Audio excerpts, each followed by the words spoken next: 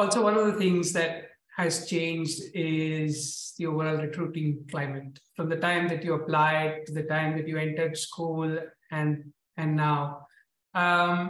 If someone is recruiting in this environment, especially for internships and finding it a little tougher than say last year to find internships, any word of advice on negotiating a tough recruiting market than it has been in the last couple of years?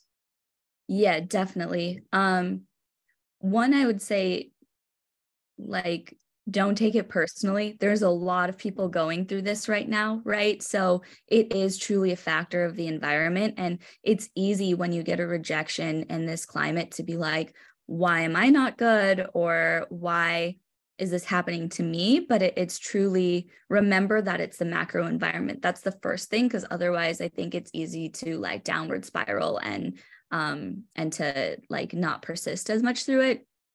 I would also say in times like this, it becomes more of a numbers game. So like expand your reach, expand like just whatever time you had allotted for recruiting, just know that it's going to take more time as just a function of this. And so do more in it. And the last thing I would say is go through your network more, because sometimes those are the things that you get an edge up on that you're not competing with everyone with.